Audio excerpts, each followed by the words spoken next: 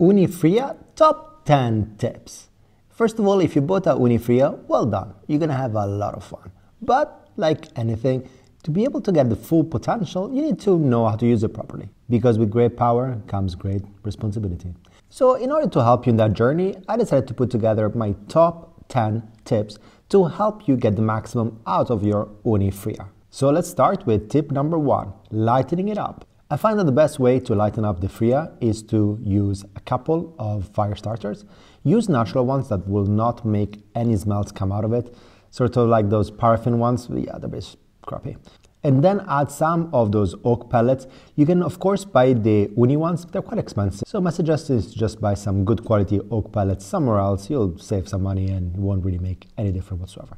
Don't put too many, make sure that they are fully lit up before you go and fill up your hopper. And by the way, with the hopper, you need to be careful. I never had these issues myself, but many people complain that the pellets get stuck sometimes, so just have a stick by your side to, push them down when you want. But the key here is that they need to be fully lit up before you add more pellets. Because if you add them too early, well, it would just kill the fire and you have to start all the way from scratch, and that's just a big waste of time. Tip number 2, is the pellet the Fyra you wanted, or did you want gas? Because when it comes to the pellets, unlike the gas, although better than the wood, there is still quite a bit of maintenance. The hopper is very handy and you can cook a few pizzas with a full hopper, but you need to make sure that the hopper is filled up and there is a little bit more maintenance versus a gas oven, which just has a dial for, on, off, high, low.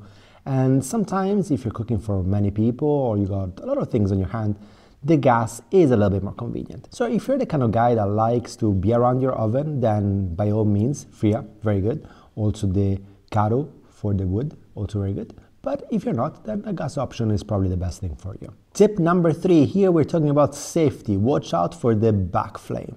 The oven is constructed in a way that once you open the forward latch, if there is quite a bit of wind, then you have a suction effect, and what happens is that smoke, for sure, and sometimes even flames come out from the back. And that can be quite dangerous, especially if you have little kids running around your pizza as you're making it.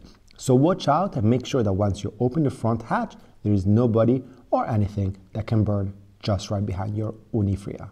And tip number 4, let's talk about the chimney. So the Ooni ovens all have this little lever that allows to close or open the chimney. And while they tell you that you can control the temperature by using that lever, my experience is that it's kind of fidgety and it's pretty much not precise. So my advice to you is to just leave it on. At the end of the day, you want the fire to go as hot as possible to cook that perfect pizza in 90 seconds.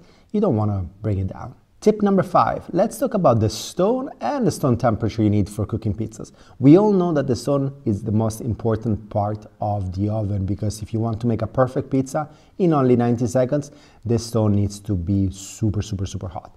Actually, it needs to be in excess of 400 degrees Celsius, ideally 450. Now in the Ooni Fyra, the stone is a little bit thinner than some of the higher end models, which means 2 things. One, that it can get to temperature a little bit quicker, which is a good thing. But the bad thing is that once you put the pizza in, the pizza extracts the temperature from the pizza stone and actually cools the stone down. Which means that once the pizza is ready, if you want to add a second pizza right afterwards, you will find that the stone has dropped quite a bit of temperature. So you need to bring it back up again.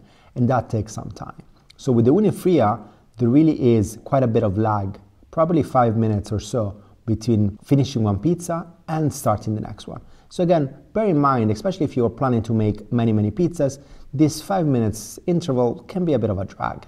Number 6 is more of a generic tip, is how to launch the pizza and make sure that the base is not burnt. This is one of the mistakes I was doing a lot at the beginning, because you use semolina flour to stretch your dough, and you also put semolina flour on your peel to launch it because, well, it allows it not to stick and the launching is much better.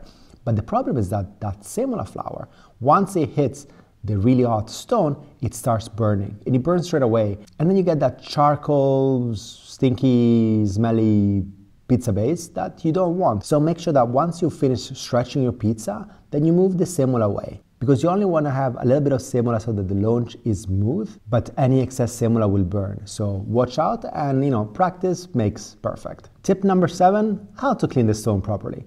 Now, there are 2 thoughts about cleaning the stone. Some people remove it, and you can remove it in the Ooni ovens, and you can wash it with soap and scrub it.